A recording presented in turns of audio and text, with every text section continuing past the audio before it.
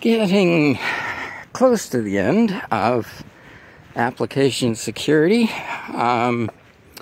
Just a few more topics to go. And one of them here being, sort of a combination of three, slightly different, but a lot of similarities between them.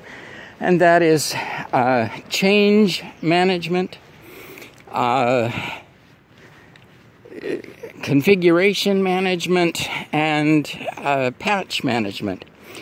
Now, not quite identical, but very similar in one respect, and that is that people think these are minor issues and therefore they do not need a process, and that is wrong. You should be going through the system development life cycle process for all of these,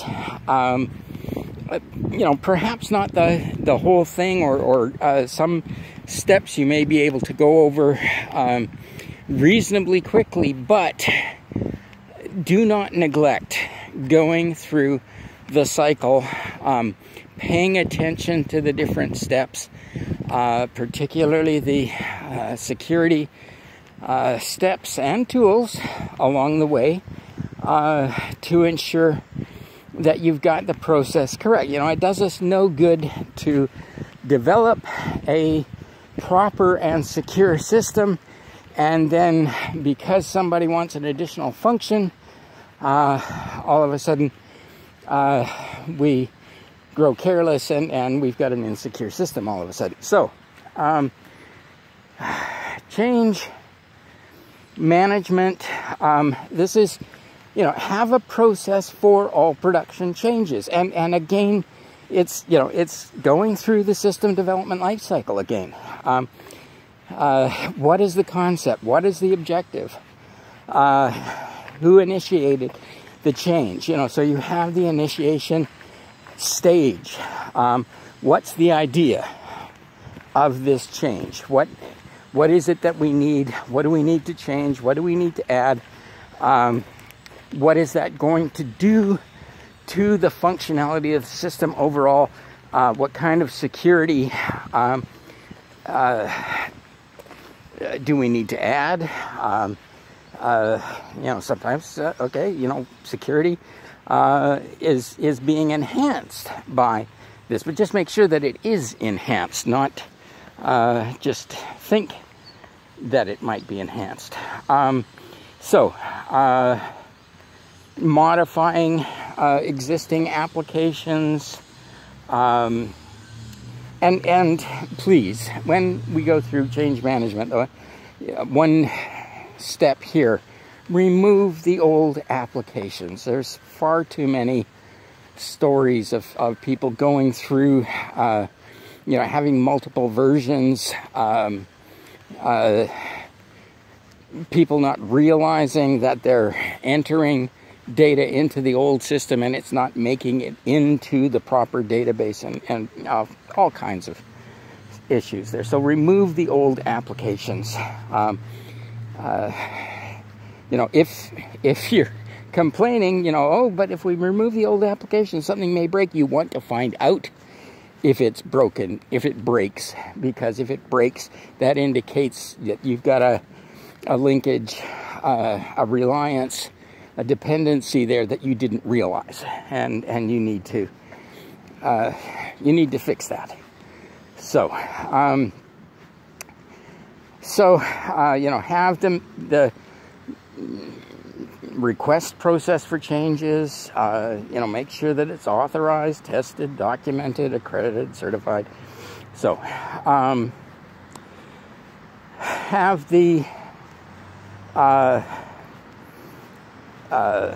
configuration management. I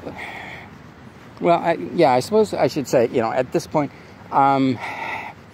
the change management, an awful lot of people think, okay, let's develop our own. We don't have to go through, we don't actually have to change the system itself, we can just add another tool on here, and you get the citizen programmers, you get the informal processes, and all of a sudden, as I say, you know, we now have something that's insecure because of a function that nobody knows about, realizes was there, and nobody's looking at this particular application because they don't know it exists. So, you know, avoid that. Have a process. Authorize these things, even if you think it's a quickie. You know, just, you know, go through the process. That's why the process is there, to maintain your security. Configuration management. This is often neglected, and you know, most of the time this is, you know, hardware or, you know, devices, whatever. And so what is the configuration? But manage the configuration here. And it does apply to certain aspects of software. For example, the software dealing with networking and that sort of thing. Our management software, setting the permissions properly. Just, you know, just because it's a utility doesn't mean it always gets universal access and stuff like that. So again, configuration management, go through the phases of the system development lifecycle. Make sure that we are doing it properly. Make sure that we are being secure, are ensuring and maintaining our security. And patch management. Now, patch management, again, you know, this is kind of change management, closer to change management than configuration management, probably. And patch management has an additional pressure here, because patches are most often issued. I mean, sometimes they're issued for functionality, adding functionality. Okay, fine. You know, in that case, just, you know, do your testing, do your assessment analysis. You know, before you turn anything on, but you don't really have the pressure. But the pressure comes when most of them are security, that they're fixing a bug, they're fixing a problem, they're fixing a vulnerability, something that can be exploited.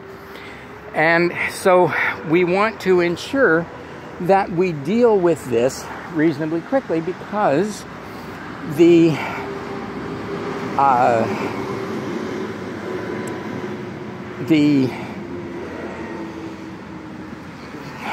patch, the vulnerability is there.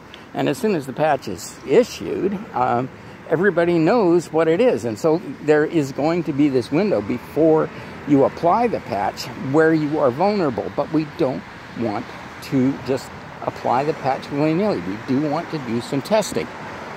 We have had lots of instances where people install patches before they have fully tested them, and therefore